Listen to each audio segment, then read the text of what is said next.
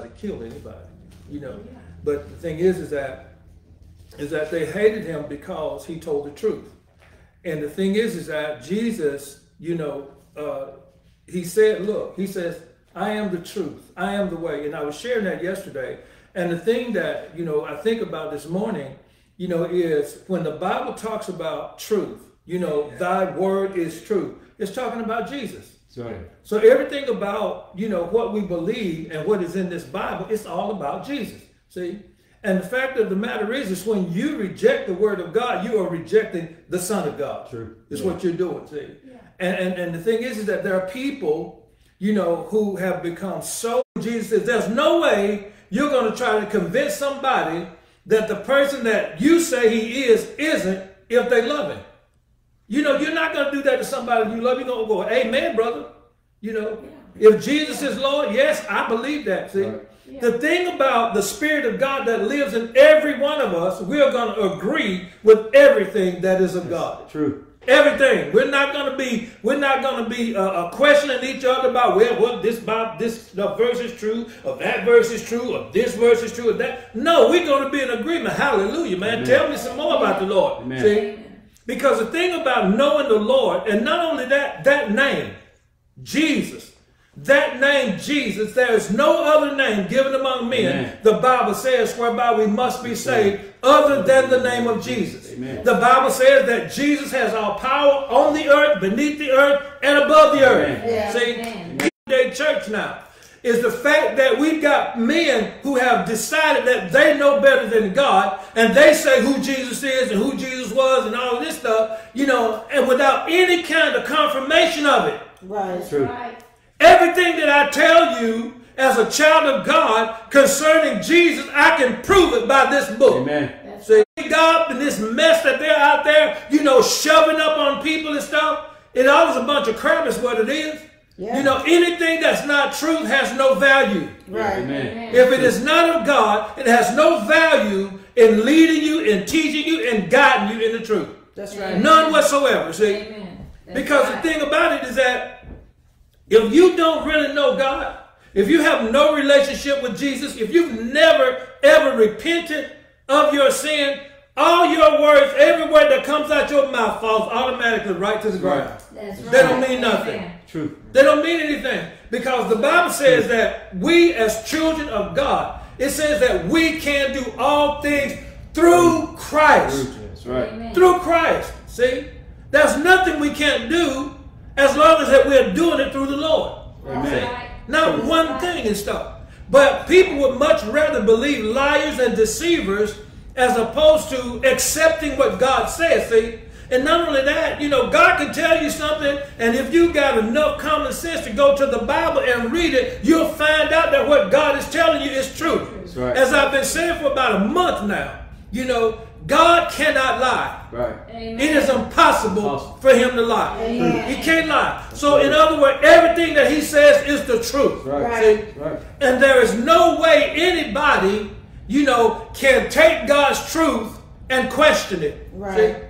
You can't question God's word. It's truth. Right. See? And what they don't understand is, see, this is what happens to a lot of people. They believe what the world tells them about themselves. See? They believe it. Well, you know, Jesus really wasn't the Son of God. He was really, you know, just a prophet or whatever. You know, a pumped up deceiver or a pumped up child of the devil and stuff. Because anybody's not telling you God's truth, they're telling you a lie. Right. And if they're telling you a lie, the Bible says that they will have their part in the lake of fire with the devil and his angels. See? Right. But when you look around and you see what's going on and what people are doing, whatever, there's no fear of God. There's no fear. People are not afraid of going to hell. That's right. Because they've convinced themselves that hell is not real. Right. And that Jesus will not send them there. What I just said a while ago, he said, look, you better be fearing me because I can't send you to hell. Right. And if you do not obey my word and live according to my word, I am casting you into hell. Right. See? Right. You can be assured of that. That's right. You know, that is going to happen. That is going to happen no matter what you or I think about that. Right. See? God's word does not say, okay, let me just stick some of this word up here and let me just fan it through the crowd and just see if I can get a few to accept it. No, he said, this is the truth. You know, take it or leave it. Right. It's what he says. It's the same principle that he offered us when it came to choosing you this day whom you're going to serve. See, you get to make the choice.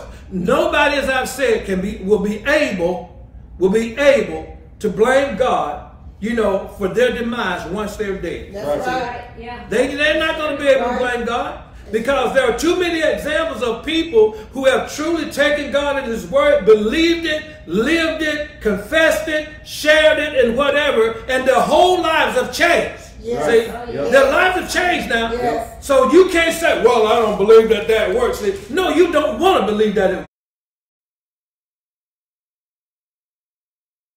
really been walking with the Lord. I'm going to challenge one of their traditions.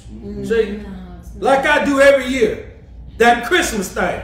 See, you start challenging their traditions and stuff like that, and you will see the fangs just start rising up out their fingers. See, because of the fact that, you know, you can't tell me that I can't celebrate this or that. I'm not telling you can't celebrate it. God says you should have no idols. You shouldn't worship idols. And you shouldn't have no other God other than him. See? And he told you to come out from the world. You know, not try to have one foot in the world and one foot into Christ and stuff. Right. Because if you got one foot in the world, you may as well have both of them in there, because that separated you from God, all because you are doing worldly things that are not of God. Right. Yeah. Why would God, you know, don't expect me to agree with that. And if a person is truly a child of God, you're not agreeing with other people's sins. Right. You're not agreeing with that stuff. Yeah. You're going to be just like Jesus, because the Bible says as he is, so are we. And not only that, if you say that you're in him, you need to live as he lived and walk as he walked. Amen. Jesus rebuked sin at every turn. Amen. Right. He did not placate anybody's sin. That's See? right. Yeah. And if you think that you're going to get away with sinning against God, you got another thing coming. See? And that is going to hell. That's that other thing coming. See? Yeah. The thing is that God's word is God's word. Right. And it's not changing for anybody. It is what it is. Amen. How many times have you heard me say, the Lord says, I'm the Lord thy God, I change not. Right. Yeah. How many times you heard me say, the Bible says that Jesus is the same today, yesterday, and forever?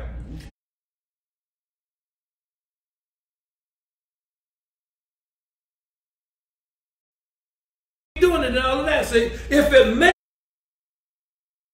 you feel good, if it gives you some kind of personal satisfaction, guess what? You're going to keep doing it. See? But one thing for sure, those of us who are truly of God, our satisfaction only comes in pleasing him. Yeah. If we're going to be satisfied, if we're going to be pleased, if we're going to have peace and joy, you know, of the Lord and stuff, it is coming from Jesus. Yeah. See? It ain't coming from no man. Right. It's not coming from the church. See? The thing is that people have put churches, buildings, you know, have made buildings supersede who Jesus really is. Right. They say if I go into this building, oh, I'm going to be holy. Why is that? Because people have given that impression, if you just go to church, see, you're going to be right with God. That ain't it. No. Because if that were the case, those people in the New Testament after the day of Pentecost, all of them,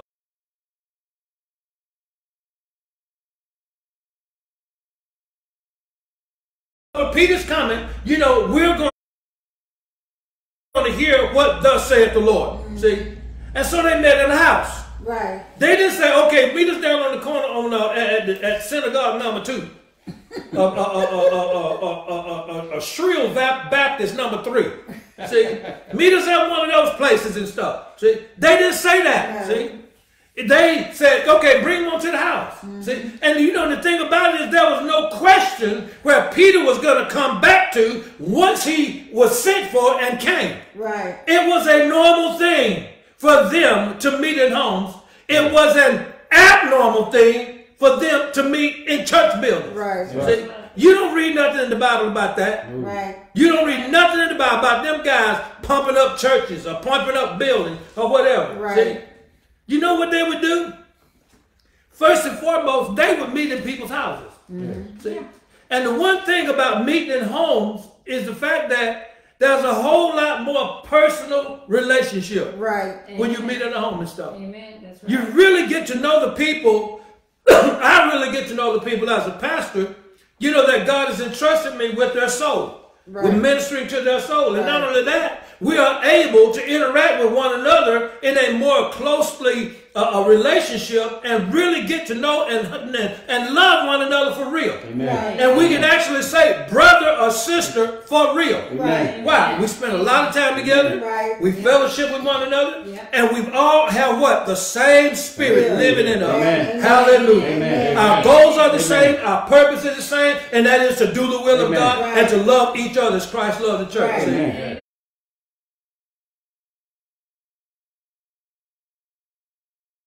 That is really, really sad is I've heard people say, you know, they'll enter their church and they have the greeters at the church and they'll go, hey, okay, so we're glad you came to visit. The person said, I've been going to church here for 30 years. This is a true statement. This is an actual thing that happened at the church we used to go to years ago.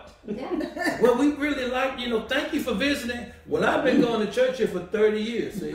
And that tells you right there just how stoic and how divided the church is. See? All we do is get together, all people do is get together on Sunday, you know, to gather together in a building. Ain't no spirit present there and stuff because you're not preaching personal relationships with each other as Jesus said you ought to have with him. If we have a personal relationship with Jesus and if we make it, you know, very personal to us and Jesus makes our one-on-one personal with him, we're going to do the same thing with each other. It's going to be important for me to love you as my brother and as my sister. See? But in these big churches, you can't get to do that. This church, our church, is churches in homes and stuff. They are far more biblical than these buildings that you got, that people enter on every Sunday and stuff. That's right. And those are the synagogues. And one thing about, you know, another thing about, you know, when you have, you know, when you meet in homes and stuff, see, you don't have a whole bunch of overhead. No. We have no overhead. Right. See, because the fact of the matter is, I don't get no salary, and I don't want one. Right. Never have wanted a salary. See, because I've always believed the scripture that says, freely you have received, freely you give. Right. See, that's the way I've always believed. My wife will tell you that. I ain't never, when I go preach at churches and stuff, I don't want their money. Right. Well, you know, we gonna take you up and up. But I don't want it. Give it to somebody in the church that needs it. See, there you go. I don't want it. But the sad thing about it is there are a lot of pastors and preachers that go to these churches for that very, not that reason, but for this reason. We want the money. We want the money, see. And they go so that they can receive payment, you know, for serving God. That's the reason they do it. And the sad thing is they're not serving God, they're serving self. Right. See? Because their actions, you know, it ain't about so much what people say as it was with Jesus. It's about their actions. It's about, you just watch what they do and how they act, you know, and stuff like that. That'll tell you a whole lot about them and stuff, see? Oh, yeah. And they want that money and they want that recognition and stuff, you know? And the thing is that the first thing that they start doing is they start building up their reputation. Building up that reputation, and you'll find them, you know, they're all like in a little group or something and stuff, you know, and then they're all kind of like tag off on one another. Okay, you go to church here, you know, then I'm gonna go to church there. Then you come behind me and go to that same church, and so they start them like a little cult almost and stuff, you know. And the thing is that once they start that cult, then it tells you that they had no vision in the first place for you to have a right relationship with God. Right. They never had a desire to preach the true gospel of Jesus to help build a thirst and a hunger for the truth of God, because you're always uplifting Jesus. See? When you're always uplifting Jesus, a person that really loves God, they're going to get more hungry. The more you talk about Jesus, the more they want to eat. The more they want to find out about the Lord and stuff. It's what they want to do. See? But when you're in these big old mega churches and all of that, you don't get to know anybody. See? That's right. You know, they think, I guess, when they get to heaven, you know, a lot of them ain't gonna make it though. That's true. A lot of them ain't gonna make it. Yeah. See, because a lot of people think they're going to heaven, they ain't going to heaven. Right. Jesus said, many will say to me in that day in Matthew 7, Yes. Lord, Lord, have we not prophesied in your name, and cast out devils in your name, and done many mighty works in your name? And Jesus said, depart from me. That's right. I never knew you. Right. You know, Amen. think about the disdain that was in the heart of Jesus to have to tell somebody that. Right. All because they were standing up there lying to him to his face. We did all this stuff. See, the problem with these type churches and stuff, and these type people, they think the stuff that worked on earth are going to work in heaven when they get there. They think when they see Jesus that what was acceptable on the earth in their mind is acceptable to him. Jesus said, no. I don't even know you. Right. He says, you're not holy. You're not righteous. You're not walking. You didn't walk in newness of life, because if you did, I would know you. Right. That's But he true. said you weren't doing that, so I have no idea who you are. See? And see, these people, you know, see, churches, they meet for the very wrong reason. It is not to grow your faith. It is not, you know, to offer up salvation, true salvation to the lost. Right. It's all about entertainment. It's all about name recognition and building, you know, my little kingdom and all of this stuff. And it has nothing to do with Jesus. Right. I'm not lying. I mean, since we moved back up here, I have not been to one church where Jesus was Lord. Right. Right. Not one. Yeah. Where Jesus was Lord. You can tell when Jesus is Lord of a place by the people that go there. That's right. That's right. You'll be able to tell it, see? Because That's true. when those disciples followed Jesus, they did what? Their ministry ended up what? Just like him. Right. That's right. Amen. Just like him, and they weren't even looking for no other Lord and no other Savior. Right. That's right. Yeah. They were only looking to please the Lord and to do his will. And the thing about it is, if you notice in Scripture, everywhere Jesus went, they went with him. Right. Yeah. Amen. Indeed. Everywhere he went, they went with him. Right. Now, Right. think about it. A lot of people want to go to these different juke joints and other heinous places, you know, prostitution houses and all of this stuff, but they want to leave Jesus back down to somewhere.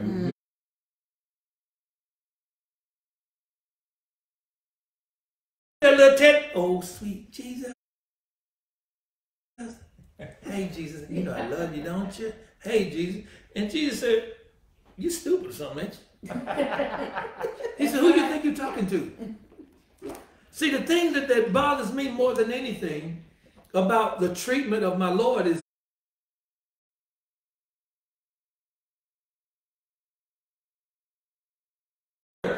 Joe or your regular Tom, Dick, and Harry. He is not even flesh, bone, and blood, even though Jesus came as that. That's right. He's not that now. Yes. Right. Yes. See? And you cannot worship God in spirit and in truth if you're not spiritual minded or spiritually born. That's right. Right. Amen. You can't do it. Yes. Right. See? It's true. You can't do it. You know, trying to look at somebody trying to worship God in the flesh but calling it the spirit, it's like a man trying to act like a woman. I mean, really. Yeah. Right. Look, how stupid does it look when you see a man in high heels with red lipstick on, talking about, hey, Yeah. trying to act like a woman. A man can never be a woman. Right. Right. Never. Right. That- There ain't no way that's ever going to happen. Right. And a woman could never be a man and Right. stuff. See? Right. That's right. And that's just as about how bad it is when a person is trying to say, oh, I'm worshiping God in the spirit, but it's 900% flesh. Right. Ain't nothing spirit, see? Right. And when you look at the spirit and compare it to the flesh, they don't look nothing alike. Right. That's right. They look nothing alike. A person walking in the spirit and a person walking in the flesh, a person walking in the spirit is 100 and 900 1,000% content with their relationship with God. Right. That's right. Because he's the only somebody that they're seeking. Right. He's the only somebody that they're serving. He's the only somebody that they call Lord and Savior. Yes. They're not looking to have favor with man at all. Right. See? Yes. But now on the other side of the spectrum, you got somebody trying to claim to be spiritual, but every time you turn around, they doggone, but they come kissing up to the preacher so bad it ain't even funny. That's right. The preacher tell them, okay, if he take a right turn, something gonna get broke. See? I mean, I'm telling you. That's right. These people, they look for fame. They look at people that they deem famous and all of this stuff, and they substitute a right relationship with God in order to follow men. Because they're actors, they're athletes, and all this stuff. See? I mean, I'm out here doing the mailbox. I guess it's still up there. Somebody knocked a mailbox down the other day. So, I'm not by the road. Karen, you okay? It's still up there, Karen. And Michael always have to be careful with you. So I'm up there, and I'm put my mailbox and up there, and really, when I'm doing stuff, especially out in the yard, and I'm by myself, I'm content. I'm a real content person. So, and really, I don't like to be bothered, to tell you the truth. So I'm up there doing the mailbox, and so on my way up in my little cart thing, my lawnmower thing, I see this car put this turn signal on, but then they keep driving by. So I didn't think of what it was. I thought I was gonna turn it down there somewhere. So I'm doing the mailbox, and all of a sudden this man pulls up in the driveway over here. And I'm thinking, what does he want? So he gets out and he said, "Oh, I'm a so and all that and and I just wanted to see if I could just get you to autograph this baseball card for my grandkid." I meant to tell you that. So I could get this autograph for my grandkid. I said, "Sir," I said, "I don't do that anymore." I said, "I haven't done that in over 30 years. I said, "I don't do autographs and stuff anymore." And well, I just wanted to check, and I just wanted to just to see if you would do it. I had looked and I had seen that there hadn't been much done lately. See, because I haven't done it in about 30 years. When I finished playing baseball, I finished playing baseball. Right. I was through with that. See? Right. And my life ain't about that at all anymore. Mary would tell you this stuff. People have offered thousands of dollars for me to sign an autograph. I'm not doing it. See, I left that. See, and it's like I said before. If I was a bus driver, ain't nobody, coming down here, talking about. When I worked in manufacturing, ain't nobody want to have nothing to do with me. Because to them that's like a low life job. You're not, you're supposed to be one of these society people and all of this stuff. And so the thing is that okay, this man stopped by. He drove from somewhere in Alabama. Are you serious? Yeah, he drove a distance. And his grandson, I guess, lived down here. His grandson lived down here somewhere with his parents, of course. And so he come down all the way down here for that. To try to get an autograph with that. And see, the thing that bothers me most is people just show up at your house. That's true. Right. Christmas is for the children. Easter is for the children. And when they want an autograph, it's for my grandson. See, they blame everything on the kids and stuff. They do all this stuff. I mean, just flat out lie and all of this stuff. But you don't find people going from house to house saying, I'm a born again believer and I want to share Jesus Christ with you. You don't have people doing that. No. But they have no problem, and they're actually so motivated to do it that they'll do it without even, by disrespecting you. I put it that way. Yeah. Because to me, that's real disrespectful. Right. You're going to show up at my house and stuff, unannounced, and not even give me the opportunity to tell you, just go ahead and stay where you're at because I'm not into that anymore and stuff. So people love their pet peeves and they love their little things that they want to do or whatever, but when it comes to Jesus, they're going to thumb their nose at him because they don't want you talking about him. How can you tell me what to believe? Who do you think you are? and all of this stuff. And see, the thing about it is, you know, about everybody that knew me or knows me as a ball player, they know that I preach now. See, because I don't hide it from anybody. You know, there's a professional, I guess, baseball thing, a group on it and stuff, and I post on that too. I don't post about, well, you know, I played in baseball in 1980 so on. No. We talking about Jesus. We're talking about the word, see. Amen. The thing is that, you know, they cannot understand how you can love somebody so much that they become everything, you know, in your life. Right. You know, such as Jesus becomes everything in your life. And you know what they think? You crazy. Yeah. They think something wrong with you, see? Yeah. And the reason I was pointing out the fact about, you know, the house church or whatever is, you know, I had somebody, they said, well, we used to listen to you on the radio and stuff. And you know, and stuff. Is that God can't do nothing in these places here. Right. See? He can't even do that. See, this is the mentality that the devil has been able to purport on people because they're too stupid to read their Bible and find out what God said. Right. And all it tells you is that people are more into form and tradition than they are into the truth. Right. See?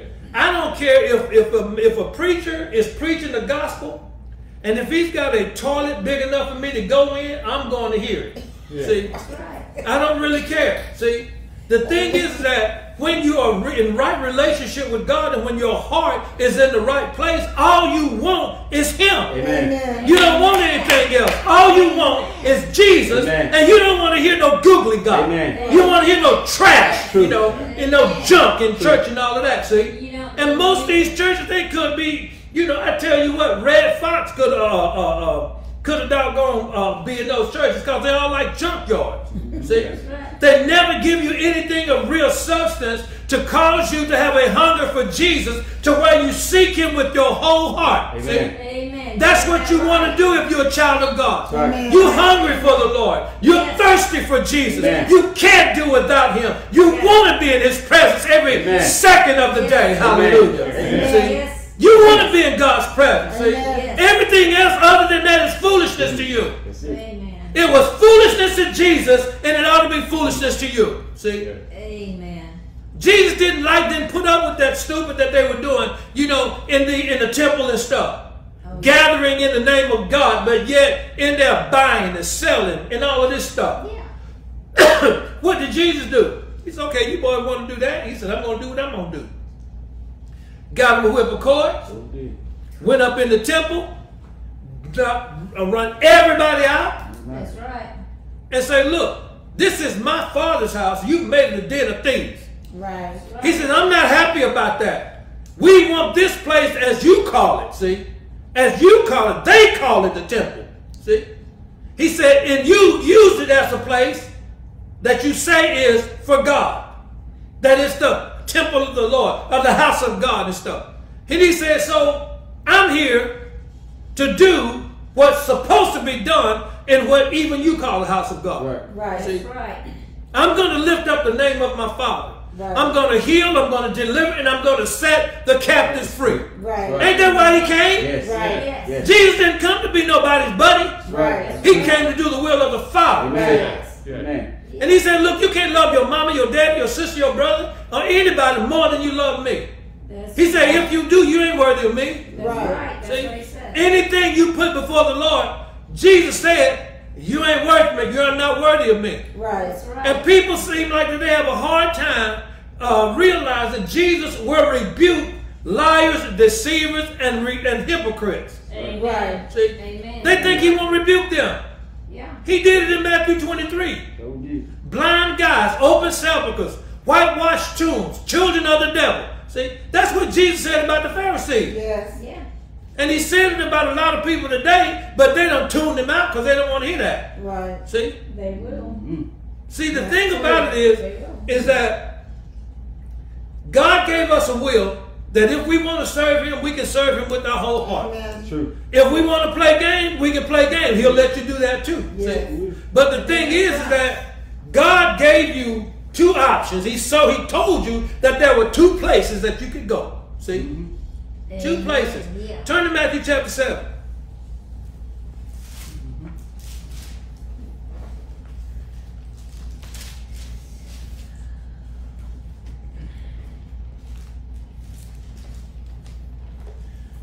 In verse 7, it says, ask and it shall be given you, seek and you shall find, knock and it shall be open unto you. For everyone that asketh receiveth, and he that seeketh findeth, and to him that knocketh it shall be open. See? He's in 8, y'all. No, Matthew 7, Seven. verse 8. He says, for everyone that asketh receiveth, and he that seeketh findeth, and to him that knocketh it shall be open. There ain't a whole lot of people asking, there ain't a whole lot of people seeking, and there ain't hardly nobody knocking. Right. See? Yeah. They're not doing that, see? Only people who are desperate for the truth and hungry for Jesus, they're going to do that. Amen. Right. See? They're going to want to seek. They're going to want to find. They're going to be knocking, see? Right. And the thing about it is, you know, you can't just be knocking just to be knocking. You better have a purpose in mind when you knock. Yes. See? Right. Because we're going to see it a little bit, you know, where the 5 foolish virgins and stuff, you know, they were told that that the Lord was coming back and stuff, but yet they didn't pay too much attention. Oh, we got time. See, they was not prepared, That's right. and they didn't have any intent on being prepared. Right. Why? Because they were about their own business. Right. Yeah. They didn't care nothing about the Father's business. They had this stuff that they wanted to do. See? Because the Bible says that they didn't have any oil in their lamp. See? Think about that. No oil. No spirit of God. No nothing of God at all. See? But yet they have plenty of opportunity to get it. See? But see, the thing about it is when you don't have a relationship with God, you will be very easily deceived into believing a lie. See? Right. Anything that sounds good, you're going to latch on to it. See? Yeah. Especially when it doesn't convict you, but yet it just kind of placates you and say the way you're living is okay, even though you're not living for the Lord. See? Right. Right. Even though you're not living for the Lord. So the thing is that, you know, when the Bible says all that good stuff you did up front, he said that ain't working. Yeah. He said all of it's gonna be forgotten. Right. Yeah. Every bit of it, see? Because and what God is saying, it's not how you begin the race, it's how you end the race. See? Right. It's how you end the race. If you don't end the race, you know, pursuing Jesus and living for God and honoring and glorifying the Father, you know, the Bible says that all that good stuff you did for them 30 years, it ain't remembered. See? That's right. Think about this. You can walk with the Lord for 50 years and go back to sinning. And everything you did in the name of the Lord for 50 years, it's all forgotten. Right. It is not remembered. Right. See, Right. it's not remembered. God judges you for who you are at that moment. Yeah. See, so that ought to tell you something. You know, if you can do all of this for 50 years and then lose it all in a matter of minutes and stuff, that tells you that every second of your life, you ought to be walking with the Lord. Or you better be making sure that you're walking with the Lord. See? Right. Because what you did 5 seconds ago don't mean nothing if what you did that 5 seconds rather was not in the Lord and stuff, and you went back, you gonna die and go to hell. Right. Think about it. You know, the Bible says that it's been appointed unto man once to die, then the judgment. Right. And nobody knows the day or the hour when Jesus is coming back. That's right. Now there is That's true. a second coming of Jesus. Yeah. But there's also a Jesus that'll come back for you right now. Right. Yeah. See? And take you out. Right. Yeah. Yeah. What did God say to those people in 2 Thessalonians? He said, because you did not have the love of the truth, he says, God sent them what? Strong delusion. Why? That they all might be damned. Yes. For your demise. Right. All because God is fed up with your lying and with your deception and the people that you have led astray, and you had no love for God's word, meaning you had no love for Jesus. So God says, I'm sending you a strong delusion so that your soul might be damned, is what he said. God says, I'm sending it to you so you can go to hell. I'm sending it to you so that you can fall in love with this lust and with this perversion that you have. Why? That's what you want. I'm letting you have what you want. That's See? true. That's true. That's what God is saying. See? In the first chapter of Romans, he turned them over to a reprobate mind because they wanted to do what? Perversions. Yeah. They wanted to sin, and they loved their sin and stuff. And whatever you love, God will let you have it. Right. It doesn't matter what it is. He will let you have what you want because he's already told you about the straight and the narrow that we're going to read about here in a second. Right. See? Yeah. He has given you truth. He has given you his son that represented everything that there is to represent about truth. Right. He's given them to you. Yeah. See? For free. Right. And all you got to do is surrender your will and your life to him, repent of your sin, and believe the gospel. And God says, all your sins I've forgiven them. I've washed them away, and I'm not going to remember them anymore. Amen. See? Yeah. When you remember your sin, if you're a believer now, it's because you're remembering it. God didn't bring it back up. Right. He forgot it. Right. If God says, I forgot it, he forgot it. Remember, he can't lie. Right. That's right. So he said, look, I forgot all of that. Yeah. You know, and I guarantee that sometimes God will be looking at you like, what are you talking about? See? The thing is that God could never really be your God and your Father if he always brought up stuff that you did. Right. See? Right. He wouldn't be your father. Because God is not interested in you going back. God is interested in you continuing forward. Right. Amen. And that's what his focus is in your life, is for to help you to continue in the word of God, to help you continue in the faith. See, why would God go back, remind you of the back, when he has given you the Holy Spirit, when he has given you his word, when he has given you his son Jesus as a witness and as a testimony, and then when he's given you also the apostles as a physical witness as to the power of the word of God and the power of faith in the life of somebody who believes. Right. Amen. Amen. Amen. He gives you all of that. He says, I've given you everything pertains to life and godliness. So if you're a believer, there's no lack in your life when it comes to the things of God. Right. When it comes to living a holy and a righteous life, there is nothing that you lack that you can't do that through Christ. Amen. Amen. There's nothing. Yeah. There's nothing, and nobody can do anything, you know, to keep you from doing God's will. If you set your heart and your mind on doing the will of God, can't nobody stop you, not even the devil. That's Right. right. That's right. That's true. Nobody. Yes, God. Nobody can stop you. See? But the thing is that you're going to have to choose. Amen. You're going to have to decide what you want to do with your life. Do you want to trade it in for eternity and a life with Jesus and let him have full control? Because look, you can't claim that you gave your life to Jesus if you only gave him 5%. Right. Right. Or even 90%. See? It'll be 100%. Because let me tell you something. You know, it didn't take 10% when you weren't saved to screw up your life. Right. It didn't take 10%. It took like a 0.1% of 1%. Right. See? Yeah. Yeah. You know, you didn't even have to work at screwing up your life because it came natural. Oh, yeah. Because of the sin nature that you had. That's true. That's, yeah. You had that sin nature and stuff. And so you didn't have to work hard at that, you know. No. You know, and think about how dumb we were, you know, when we would do something and we feel bad. I mean, you know, it's like going out partying all night, you know, and then you stay in bed till 12 o'clock the next day because you're feeling bad. And when you get up, you start throwing up. See? But guess what? You go right back and do the same thing the next night. Yep. Yeah. See? How stupid is that? That don't make a whole lot of sense, you know. Anyway. It's like, you know, when, at least, you know, when you're a child of God and you make a mistake, you know, you don't purpose in your heart, I'm going to go back and do it again. Your purpose in your heart, I ain't doing that no more. And you figure out what the scripture says that you need to do in order to be set free from that for good. Right. See? Amen. That's Amen. right. See, when God sets you free, God ain't setting you free temporarily.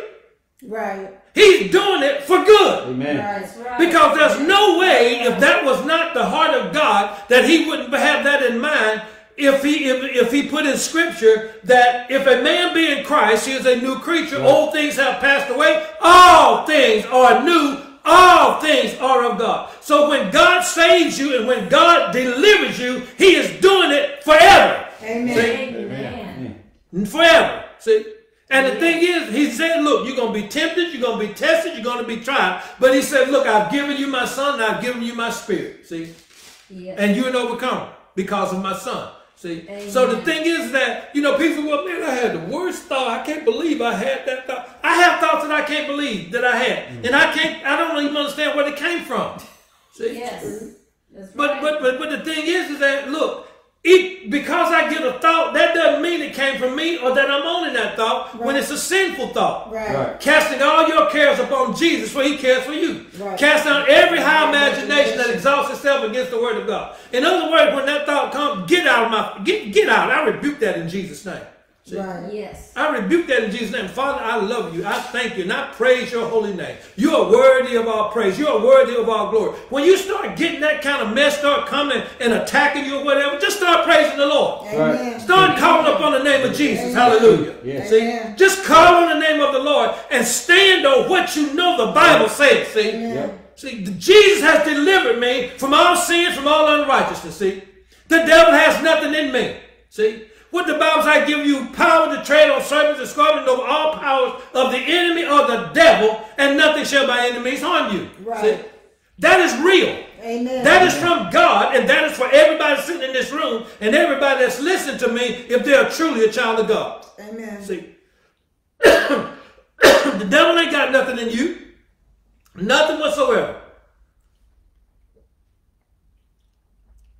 But the thing is that people allow him to lie to them and they receive it. Right. When the devil tempted Jesus in the wilderness and God led him up there to be tempted, or the Holy Spirit led him up there to be tempted. Now, when the devil said, I'm going to give you all of this and I'm going to give you all of that, Jesus would say what? It is written. Right. It is written. Thou shalt worship the Lord thy God, and him only shalt thou worship. Need not one time did Jesus dwell on what the devil was putting up there and offering him. Right. Right. He said what he was going to say. He defeated it by the word of God. And so eventually what happened? The devil left. Yeah. If the devil has so much authority, why couldn't he make Jesus accept that stuff? Why couldn't he make Jesus do this? Why couldn't he make Jesus do that? Because he couldn't. Right. Jesus had all power on earth, above the earth, and beneath the earth. Right. And the devil had the power on the earth or whatever, over sinners. Right. See, devil doesn't have any power over any believer. Right. That's right. No power whatsoever. Right. True belief. And the reason that people don't walk in that power and walk in that authority because most people don't have a relationship with the Lord. All they have is this vision of this other Jesus. This another Jesus, another gospel, and it's not one, that is truth and righteousness and stuff. And that gospel that is not of God, it has no teeth whatsoever. Right. Whenever you go out there barking at somebody, you gumming them to death. Yeah. See, you got no teeth. You got you ain't biting nobody. Devil sitting up there laughing at you. I'm telling you, I'm just busting a gut. I mean, he laughing so hard and so loud, he getting cramps everywhere. See, because you just really gave him a big laugh today, claiming that you knew Jesus and had nothing in you that said that you knew him. See, because what people need to understand is the devil knows the people that are of God, and he knows the one that are not. Right. Remember when the 7 sons of Sceva went and tried to cast out the devil or whatever, and the devils told them, say, look, don't even come up here trying to offer that mess up to us. You don't know the Lord. They said, Paul we know and Jesus we know. They said, but who are you? See? They said, no, we don't know y'all. You ain't got no power. You ain't got no authority. So what did they do? The devils jumped on them, beat them, and they all ran off naked. Yeah. See? And this is what happens when people try to claim something in the name of Jesus that has no relationship with you. You already have no relationship with him, brother. You already defeated even before you get started. That's right. See? That's right. Even before you get started. See? Jesus said, my sheep know me and I know them. Right. See? And the devil knows the sheep of Jesus as well. Why? Because everything that they do is going to be done to the glory of God. Amen. They're going to seek first the kingdom of God and all of his righteousness. They're going to do his will and serve his purposes. They're going to surrender themselves in order that Jesus might be Lord over their lives and stuff. Everything about their lives, is centered in Jesus Christ. Everything. Amen. Not just some of it. Everything. thing. Amen. And if your life is not truly committed in Jesus, everything about your life, you don't belong to him. Right. You don't belong to him. You don't belong to him. So let's finish reading this over here in Matthew chapter 7. Let me write this down right quick. And so in verse 9 it says, or what man is there of you whom if his son asks bread will he give him a stone? Or if he asks a fish, will he give him a serpent? If ye then being evil know how to give good gifts unto your children, how much more shall your Father which is in heaven give good things to them that ask him? See, now notice he said Father. So he's talking to those who are his. Right. He's not talking to unsaved people. He's talking to his children, that when you ask your Father for a certain thing, your Father's going to give you this certain thing. Right. See? Because if you're walking with him, you're going to ask that which is of his will. Right. Is what you're going to do. You're not going to ask for anything outside of God's will. Right. Right. Because even when you fix your mouth to get ready to ask something out of God's will, you stop because you know that that's not God's will and that's not what you want, Right. and that's not what God is going to answer. Right. See, he's not going to answer that the way he would normally answer it, because you're trying to do something, asking for something that there's no way in Hades that he's going to give it to you, because it's not according to his will. Right. See, we as believers must live and walk according to the will of God. Right. It's what we're supposed to do. Yep. So in verse 13, and this is in everything I'm reading, these are Jesus' word. Everything I'm reading. Enter ye in at the straight gate, for wide is the gate, and narrow Broad. and broad is the way that leadeth to destruction. And listen to what he said, and many there be That go. which go in thereat. See? Now think about it. You've got people that Jesus described to them about the broad way. See? And really, they didn't even have to have him to do that, because when they heard him preach the truth, they knew what was of the broad way. Right. Right. Because the straight and the narrow is very straight and very narrow and very confined and defined. Right. See? Yeah. Because Jesus says very specifically what is acceptable of God and what is God's will. When he was preaching the gospel and as he lived and walked on the earth. See? And his disciples, continued in the word, and they continued with him. See? And like I was saying earlier, that Jesus had to take them everywhere with him. Right. Because they had to know everything that he knew, because they were to tell the people what? Everything that he told them. Right. Everything that they saw him do. Everything that they heard him say. See, Right. they had to know what they needed to preach and what they needed to teach. See, Right. and that's why it was so important for them, when Jesus went away, when he was buried and then resurrected, it was important for them, once he went to be with the Father, to be filled with the Holy Spirit. Right. See, to be filled with the Holy Spirit. It was important for them, see, because he was going away, but before he left, he had to make sure that he gave them everything that they needed, see, Right. because he had to give them everything that pertained to life and godliness as well in regard to the ministry. Right. See, because people had to hear what Jesus said through them. Right. See? Right. Yeah. And when they spoke the things that Jesus spoke, the people go, oh yeah, they've been with Jesus. See, they identified with, they understood it, because they didn't preach or teach or do anything that Jesus didn't do, or that Jesus didn't preach. See, because they would tell people in a heartbeat, we preach Jesus. Yes. We preach Christ and him crucified. See.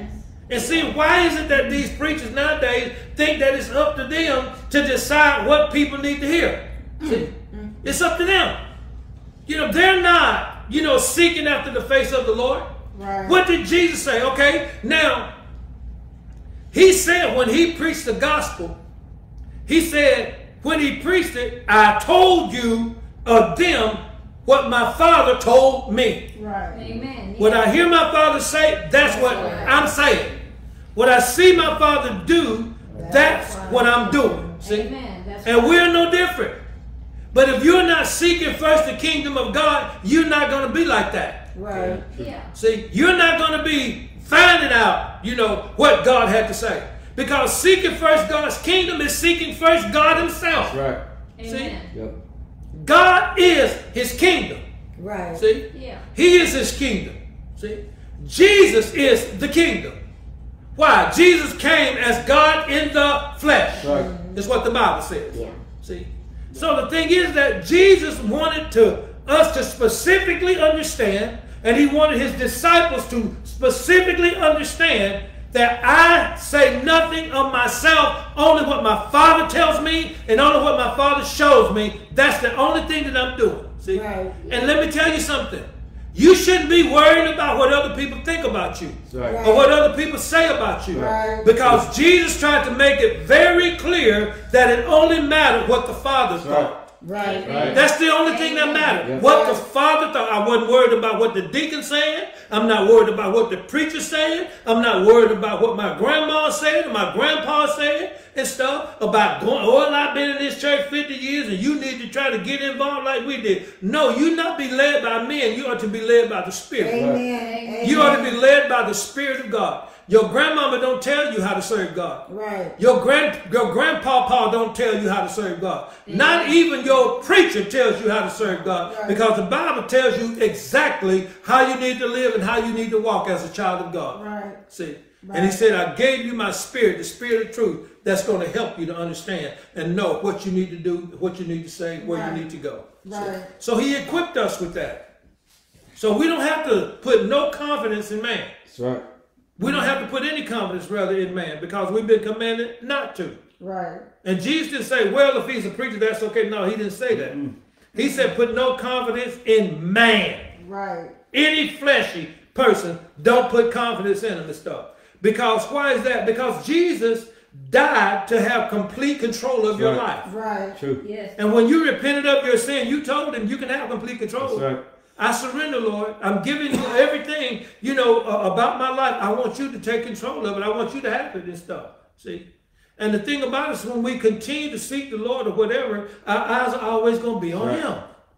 It's going to be on him and stuff. Right. See?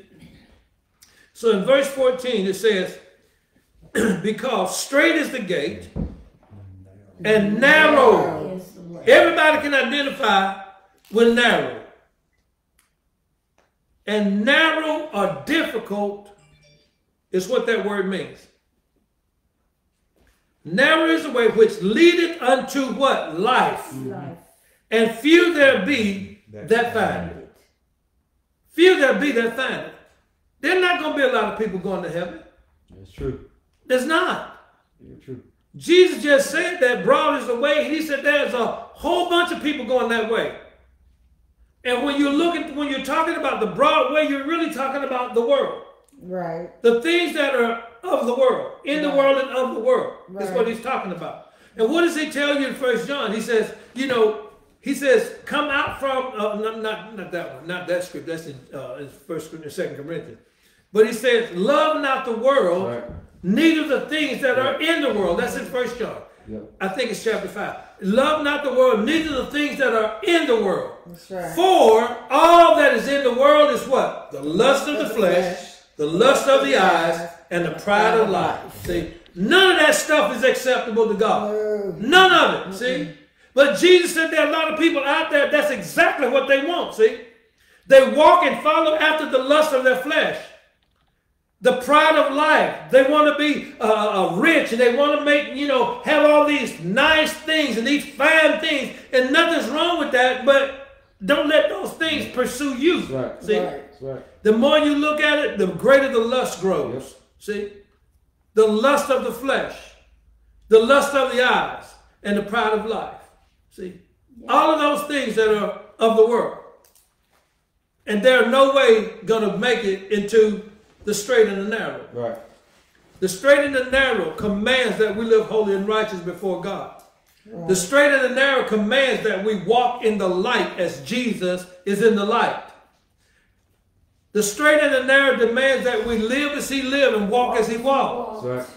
Always seeking first the kingdom. Always doing the will of God is what the straight and the narrow means. Because Jesus said it leadeth unto life. Yeah. Now listen to me. In John 14:6, Jesus says, I am the way, Right. the truth, and what? The life. Life. I'm the life. That's right. I am the life. So the thing is that following the straight and the narrow means you're going to be following Jesus. That's right. Yeah. You're going to be following him Yeah. because he says that it leads to life. It leads to him. See? It leads to Jesus. To love him, to serve him, to obey him, and to seek after him. See? Nobody's going to walk in the straight and the narrow if they're not pursuing the Lord. That's right. That's true. Because he says that few that be that what? Find it. Right. See? And nowadays, nobody's looking to find Jesus. No. They're not looking to find Jesus. No. They're looking to what? Ridicule him, revile him, reject him, be ashamed of him. That's what they're looking to do. See? Looking for any avenue where they can remain in the broad way that leads to death. See? Thinking in their mind just because they're being like everybody else. See? See, this is the mistake a lot of people make. Just because the majority says something doesn't mean that it's the best thing. That's right. True. Amen. It doesn't mean it's the best thing just because everybody agrees with that. See? That's true. Yeah. Because we have a lot of people that agree with wrong. Right. You know? Right. Yeah. And believe it or not, you know, if the straight and the narrow is going to be few, those who believe in righteousness and holiness are going to be few. Yeah. See? There are not going to be many people doing that. Doing this what I'm talking about in their walking relationship with God. When you pursue Jesus, you'll forsake anything. I said Jesus was the truth and the life. He says, I am the light. But he also says, I am life. I am the life and stuff. Yeah. And so the thing is that if we're pursuing the Lord, we're pursuing God. Amen. Because Jesus said the Father and I are one. Right. See? And the thing is that that's the whole purpose of Jesus coming as well. Not only just to save us and to deliver us, but to help us to become one with him. Amen. Amen. One with him. Amen. See? And so Yes. and so the thing is that in verse 15 it says, beware of false prophets which come to you in sheep's clothing. Those who are serving God, those who are the children of God. He says they come to you in sheep's clothing, but inwardly they are ravening wolves. Remember when God sent Samuel to Jesse's house, David's father, sent him to his house, you know, to anoint the king. Yeah. And so Samuel gets to David's house, to Jesse's house, and he told him why he was coming, you know, and so he started asking him to send his sons one by one, you know, before him so that he could pick the king. And so the first son he saw was the eldest son, and I think that's the way they were doing it, from the eldest down to the youngest. Yeah. And so he said, he looked at Eliab, which was his oldest son, and he said, this has got to be him. This is what Samuel said. This has got to be him. Because Samuel is looking at how tall he is, how muscular he looks, you know, man, he just looks like, you know, he would make a good king and all of that. See? But the thing was that God wasn't looking at this to be the king. He was looking at down in here, at the heart, as to what the king, or what king he was looking for, what they needed to be. See? Right. And really, you know, you find out later that God says, you know, that the man that he was looking for was somebody after his own heart. Right. Yeah. So Samuel said, that's got to be him. God said, whoa, whoa, whoa, hold up, Jack. That ain't him. He said, that's not him. He says, because you look on the outward, he said, but I'm looking at the heart. See? Amen. Because out of the abundance of the heart, the mouth speaks. Right. Yep. If you want to hear what's in a person's heart, just stand around and listen to him talk for a little bit. And you'll find out everything that's about it, you know. And some people, you know, they're not even smart enough to realize they shouldn't say anything.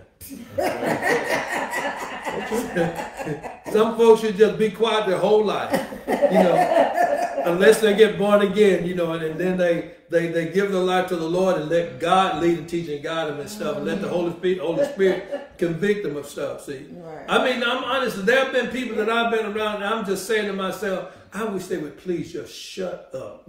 I said, because they're just really just showing everybody how stupid they are. You know how some people talk so much sometimes you get embarrassed for them? Yeah. You know, I mean, you just, oh man, you just feel so bad. It's just, please hush, hush. You're just making it worse, you know. But, you know, I don't know why they gonna listen to me when they ain't be listening to nobody else tell me hush. Right. You know, the best friend say, Jumbo, you need to quit, man. You need to hush. Man, I got more I need to say. You know, keep digging. Yeah, I mean, it's just crazy and stuff, you know. And the Bible talks about being slow to speak and quick to hear, you know. And that's something I've been praying about a lot lately. I mean, for the last few months and stuff, you know. Because, you know, the Bible says this about our mouth. It says, life and death are in the power of your tongue. Right. See? Yeah. Life and death is in the power of your tongue. Think about what you say, you know, and a lot of times when you say stuff, you know you should not have said anything. Right. You should have been like that person I was just talking about. Oh, you have some?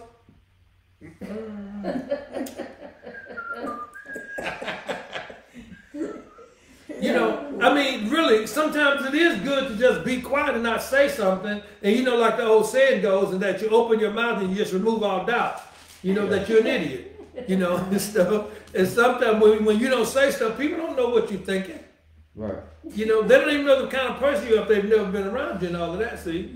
But simply because God says so, to be slow to speak and quick to hear. Because a lot of people have destroyed people's lives by what they told them or what they said about them and stuff, you know? And so the thing is that if your heart is right, then what comes out of your mouth is going to be right. Right. See? Yeah. And the thing is if God has control of your heart, then God will have control of your mouth. Because you surrendered that to him and stuff. You know, and because God tells us that no man can tame the tongue. You can't tame your tongue. In James it says you can't tame your tongue. See? The only way we're going to be able to tame our tongue is when we're surrendered to God and we're allowing Jesus to be Lord over that. Right. And see, and that's the thing. If Jesus is Lord, he's a Lord over everything in your life. Right. You know what you hear, your mouth, all of that, see? Now, you get to choose what you hear, whatever, but he's going to tell you, no, that ain't what you ought to be listening to. Right. No, that ain't what you ought to be looking at. You shouldn't be going over there doing that with them folks, because you know every time you go over there, you know, they all end up in gossip and backbiting and all of that. So he said, you need to stay away from those people, see? The Bible says, bad morals will corrupt, bad behavior will corrupt good morals, is what it would do, see? So that's why God tells us that we need to separate ourselves from certain kind of people, you know, regardless of who they are, even family members, you know. So in verse 15 says, beware of false prophets which come to you in sheep's clothing, but inwardly they're ravening wolves. Verse 16, you shall know them by their fruits. Do men gather grapes of thorns or figs of thistles? Even so, every good tree bringeth forth good fruit, but a corrupt tree bringeth forth evil fruit. A good tree cannot, listen what Jesus said, cannot bring forth evil fruit, neither can a corrupt tree bring forth good fruit. And why is that? It matters who you serve. Right. You're either serving God or you're serving the devil. Right. You know, one of the two, and that's it. Just as Jesus talked about these two ways, the straight way and the narrow way and the broad way is what he was talking about, see? He wants you to understand that the broad way is not good. And don't think that just because you can that you are a do-gooder, you know, that you're going to go in the straight and the narrow. Right. No, because even out there in the broad way, there's a lot of deception, there's a lot of lies, there's a lot of counterfeit, you know, that makes you think that being a good person and doing good deeds is enough for God. Yeah. That ain't it. See, Yeah. the Bible says that only them who endure until the end, the same shall be saved. Endure what? Doing the will of God. Right. That's right. Because Jesus said, my family are those who do the will of my Father. See, Those are the ones that are the children of God. Amen. Everybody that tries to call you brother or sister ain't your brother and sister. Right, See? right. They're not. See? Right. Only those people that do the will of God are your brothers and are your sisters. See? And it used to bother me why people, didn't understand what it meant to be brothers and sisters in Christ. But now I got it. I got it. Because most of those people are not saved, and they are not your brothers and sisters. See? Yep. Because if they were truly children of God, it would be important for them to know who their family is. Right. And they would be seeking a family in God, because everybody else, you had to let them go, or they left you. Because you're not like them anymore. Right. See? Right. You know when you were walking with the Lord, because all of your old friends, they let you go. Yep. They leave you. They don't want nothing to do with you and stuff like that. Yeah. And you continue doing God's will, and it's going to be that way the rest of your life. Yep. See? True. Only the people that are going to genuinely love you, if you're truly a child of God, are people that are just like you. Yep. That's true. Those are the ones that are going to genuinely love you and stuff. Yeah. Not bad. We don't have that, and as I've said many times before, we don't have that in the church, in the modern day church. Yeah. I can honestly say I believe we have it in our family here. I can honestly say I believe we have that. Yeah. Because there's something about when you are truly in the Lord, and you are truly, in the presence of others that are truly in the Lord and stuff. There is such a sense of the love of God for one another and stuff. Right. I mean, you just have it. And it's not something that you got to, let me see if I can conjure it up. You don't have to conjure it up. See? Right. That's just who you are. See? That's just who you are. And if you tell people, as I said before, a lot of people don't want to hear the truth. Yeah. And they say, well, you're my brother, you're my sister. No, I'm not. I see how you live. We have no relationship. We're not even cousins. Talking about brothers and sisters, we ain't even cousins. We're not related at all. Well, but you my cousin. No, I'm not.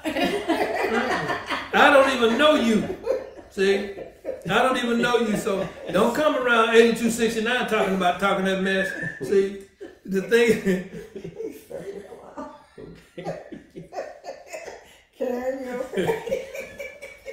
We're going to do something for her. But the thing is that, honestly, I've been saved for going on 43 years.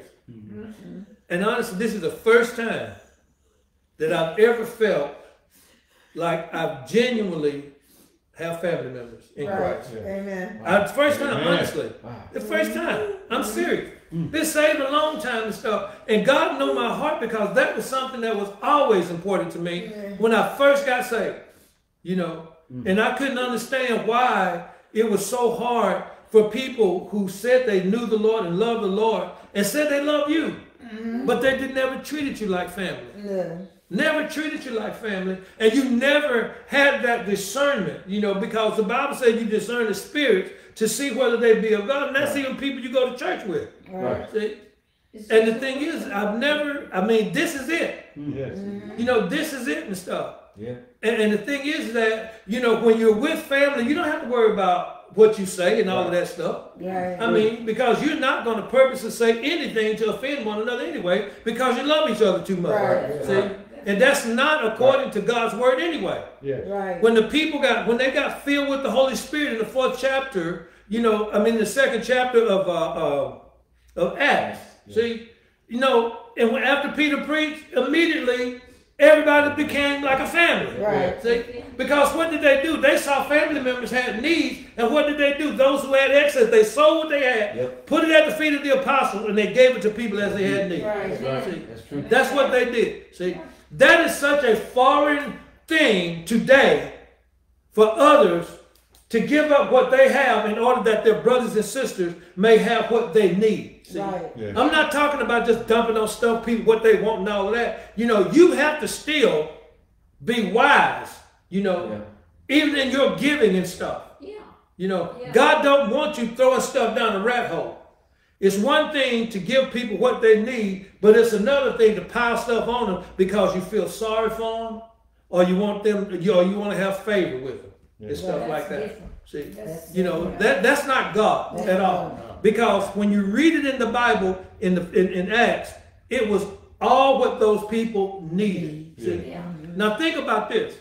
They had the need before they got there. Yeah. Yeah. They had the need way before they got there and stuff.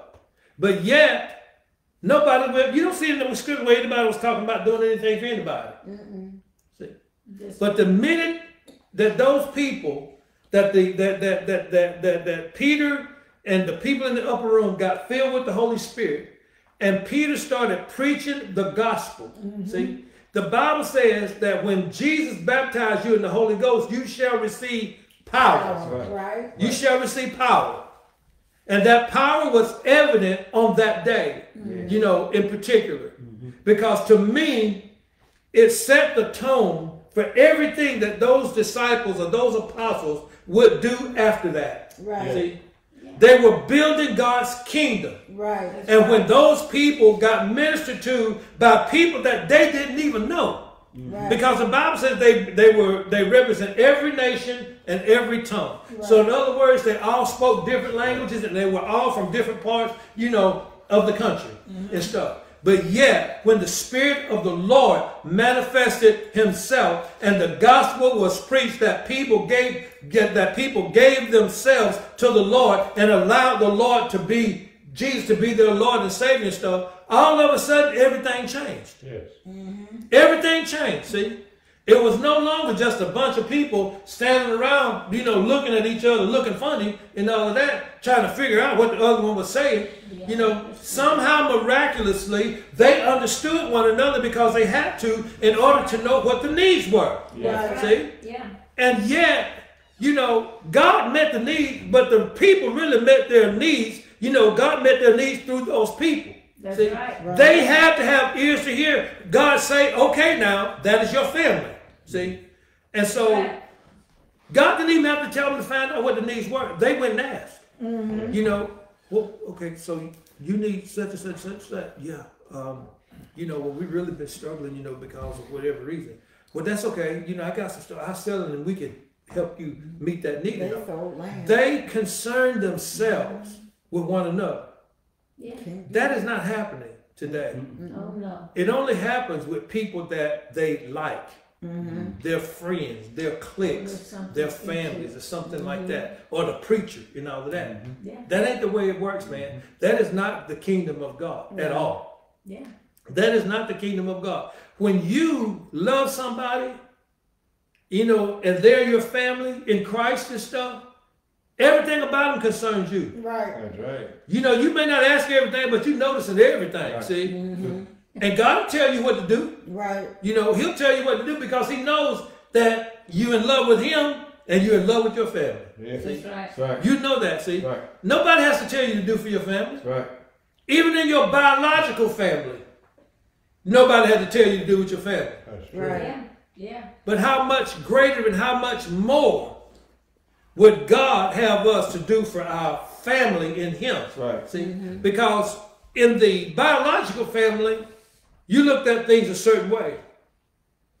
In the family of God, you look at everything His way. Right. That's See? right. You looked at things through your own eyes and how you figured it out and all of this stuff. But now being led by the Spirit of God, you are led by what God sees. Yeah. See?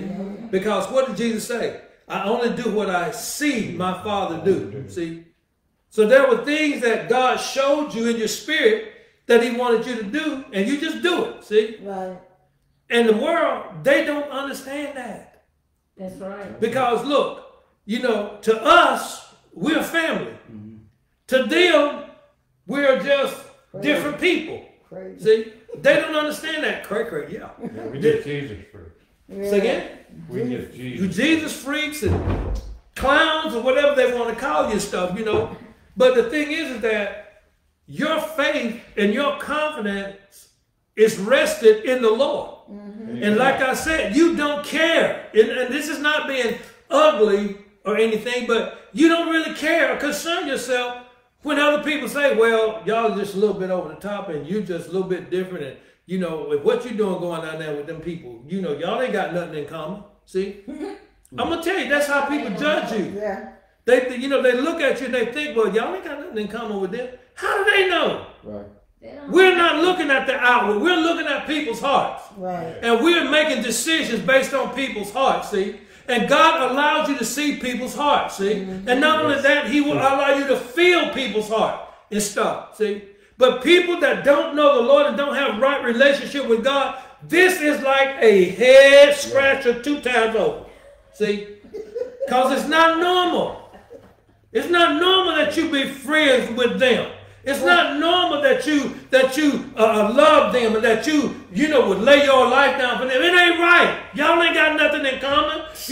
Why you like them so much better than you love me? Because you're a child of the devil and they belong to Jesus. Amen. Amen. And you better believe I'm choosing them first. Amen. Of them first, see? Amen. Over anybody that's of the devil. Amen. See? Even family members. Yeah. See? Y'all closer than anybody I've ever been.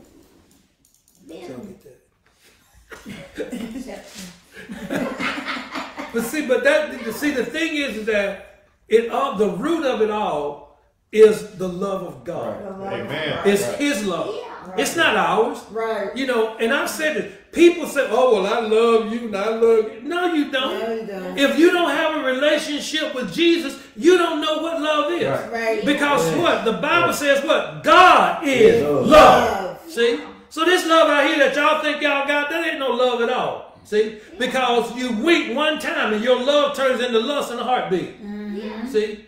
The love you talking about, when you see like somebody telling you about a movie that they say, well, they making love. What is that? They ain't making no love. They lusting, man. And they're perverting is what they're doing and all of this stuff, see? Right. And it's an abomination to God.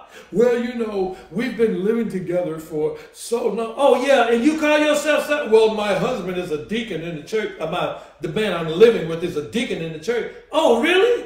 That says a lot about your church, see? That's why I call it the doggone mechanical church. The modern day church. Yeah. The seeker-friendly church. The church that hates God, see? You can't say you love God when you openly sin against Him. Right. See? You can't say you love God. You're lying if you do. Right. Oh, I love. No, you don't. You're lying. You don't even love yourself. Because if you loved yourself, you would repent. Right. Because the person that you are living right now, going to hell. Right. See? So you need to get your heart right, man. You need to get your life right. If you're not loving Jesus, you don't know what love is, see? It's like I said earlier about, when Jesus said, none are good, no, not one. Only the Father is good. Right. Yeah. The Bible never says anything in Scripture about anybody being good. Because if He did, then He would be contradicting Himself. Right. Yeah. So if ain't nobody good, and if you think you got some good, if you belong to Jesus, it's God's goodness, not yours. You got it from Him.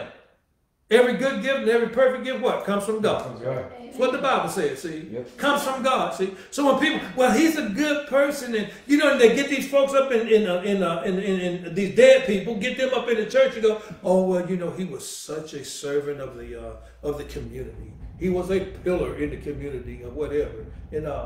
But the dude was a drunkard. The dude beat his wife. The dude beat his kids and stuff. And you think he's going to heaven? Huh? No. Because God told him the kind of father he needed to be, but he couldn't be the kind of father he needed to be. Why? Because he did not have a relationship with Jesus. Right. See? And so those of you who have a relationship with Jesus, you're not skating your responsibility as a father according to God. Right. You're not skating your responsibility as a mother according to God.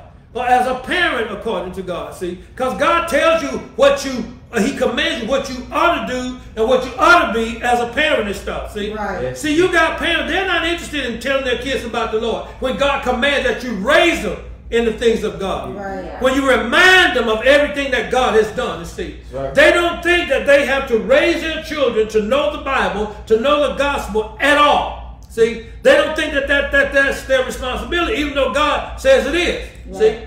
They said, well, we'll just send them to church and, and let the church teach them and let the church do this and let the church do that. They do not teach teenagers the Bible in churches. No. They don't teach them the truth.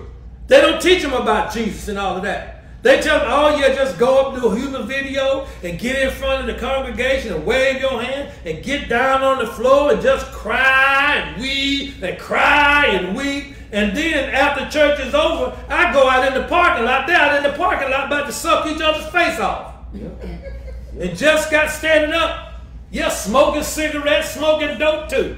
See? Some of the worst kids in terms of character that I've seen go to churches. Right. And the ones that are even worse than the ones that just go to church are pastors' kids. Oh, yeah. Some of the worst kids, see? But the thing is that everybody, every mama, every daddy is going to be held accountable as to why they did not do what God commanded them to do in regard to their children, in regard to their marriage and stuff. He's going to want to know. Yeah.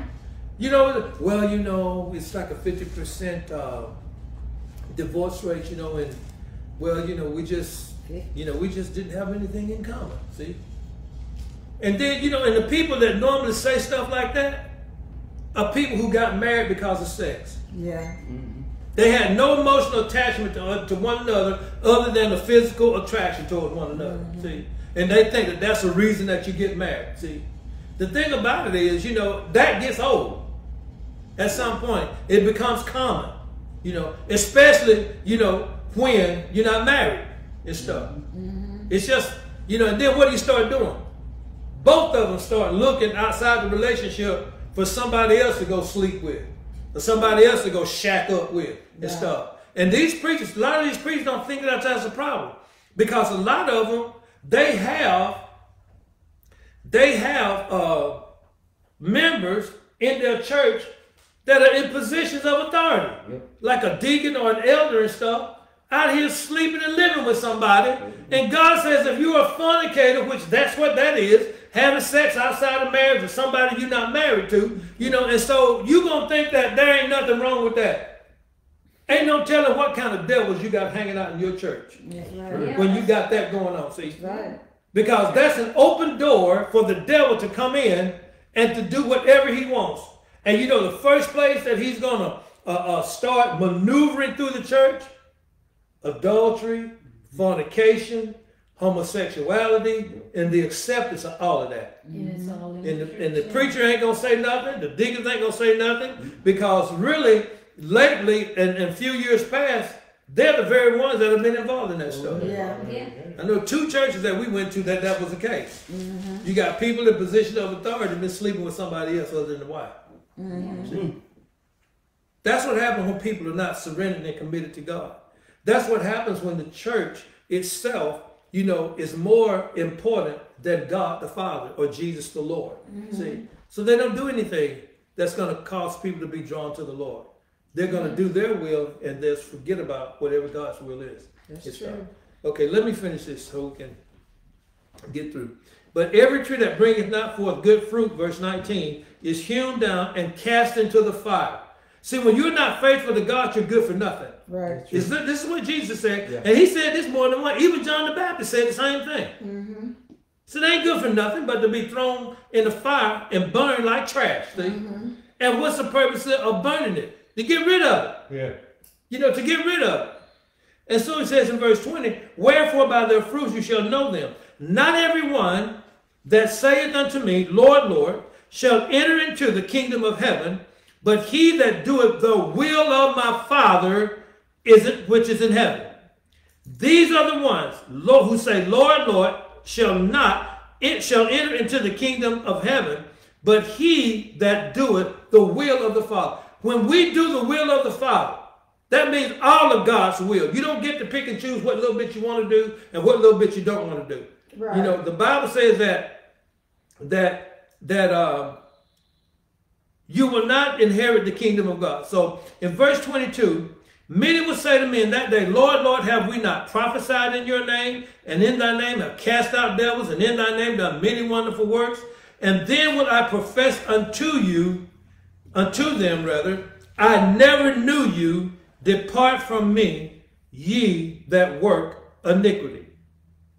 So the thing is that people going to claim to know the Lord, but see, they have to remember, Jesus is holy. Right. He is God in the flesh. Right. He represents everything that the Father is. Yeah. And so he says that If you're not doing the will of my Father, see, and Jesus is making it evidently important that we understand we do the will of the Father. Yes. See? Right. And the Bible tells us that God is holy, right? Yes. So we have to walk in holiness. Yes. We have to walk in the likeness of God in our lives while we're on this earth, see? Yeah. And Jesus said, it ain't about the works that you've done. It's not about the miracles that you've done and stuff. Because the Bible said the devil can do that too. Yeah. Yeah. You know, there's one that comes in the devil's name that do all of these false miracles and stuff. And yet people think that anytime they see a miracle, it's got to be of God. No, the devil's a counterfeit. Right. He's a counterfeit, see? So the thing is that it's not about what you do for you to satisfy you. Because when you brag about we've done this, we've done that, we've done that, the only reason you do that is just so you can. Yeah. And then you wear your church's t-shirt so that you can let everybody know, ooh, this is my church. We serve. The Bible says you don't let your left hand know what your right hand is doing and stuff. See, you know, if you do things in secret, the Bible says God will bless you openly. Why? Because you were selfless in what you were doing. See, you wasn't doing it for the glory. You weren't doing it to be recognized or to be acknowledged. You were doing it, number one, because it was the will of God. Right. And number two, you saw that God showed you someone who had a need, and then you went ahead and met that need and stuff. See? And you don't go shout in front of the rooftop. You know, you take somebody, a pie over to the house or something, you know, and say, well, we just want to welcome you to the community or whatever and stuff. And as soon as you get back home, you start calling everybody in there. Well, child, let me tell you, I took my pie over there. You know, they seem like they're pretty good people, but I don't know. So the whole purpose wasn't to welcome them into the community. The purpose was go over there to be nosy and try to check them out and all of this stuff, see? And the thing is that we don't do stuff like that. No. You know, we don't do stuff like that. You know, when we do, if the Bible says do all things as unto the Lord, even if you take a pie to somebody's house, you do it as unto the Lord because you represent God whatever you do. And wherever you go, you are representing God. Why? Because you claim to be his son or his daughter. That's right. So you represent them and stuff, see? And you need to do the things that God would do, see? Now, I don't know if Jesus would bake a pie or anything, you know, but the thing about it, he ain't going to be going over there trying to be nosy, Right. you know, because he already knows, Right. you know. But Karen would be nosy, I know. She would eat the pie. He's probably right. He's probably right. But I want to close with this. In Psalms 1, it says, blessed is the man that walketh not in the counsel of the ungodly, nor standeth in the way of sinners, nor sitteth in the seat of the scornful. But his delight is in the law of the Lord, and in his law doth he meditate day and night. And he shall be like a tree planted by the rivers of water, that bringeth forth his fruit in his season. His leaf also shall not wither, and so whatsoever he doeth shall prosper. The ungodly are not so, but are like the chaff which the wind driveth away. Therefore the ungodly shall not stand in the judgment, nor sinners in the congregation of the righteous. For the Lord knoweth the way of the righteous, but the way of the ungodly shall perish. In Jesus' name. Amen. Amen.